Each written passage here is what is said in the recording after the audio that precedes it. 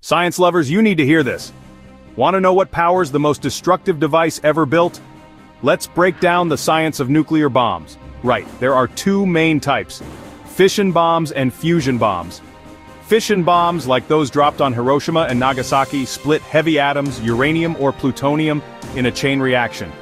One neutron hits an atom, the atom splits, releasing more neutrons, and boom, a runaway explosion of heat, shock waves, and radiation. Fusion bombs, or hydrogen bombs, take it up a notch. They squeeze hydrogen atoms together, like the sun does, using a fission bomb as the trigger. Fission triggers fusion, and the result? Explosive power thousands of times greater than the original atomic bombs. So, what happens when one goes off? There's a devastating blast wave, intense heat sets everything ablaze, lethal radiation, an electromagnetic pulse fries electronics, and radioactive fallout can spread for miles. And get this, Hiroshima's bomb was about 15 kilotons.